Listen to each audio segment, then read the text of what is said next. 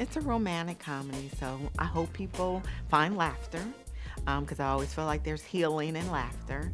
But then it's about love. I always hope that people find their way back to believing in love, wanting love, because I feel like so many of us get jaded on the road of love and marriage. We get jaded and we're like put up these walls.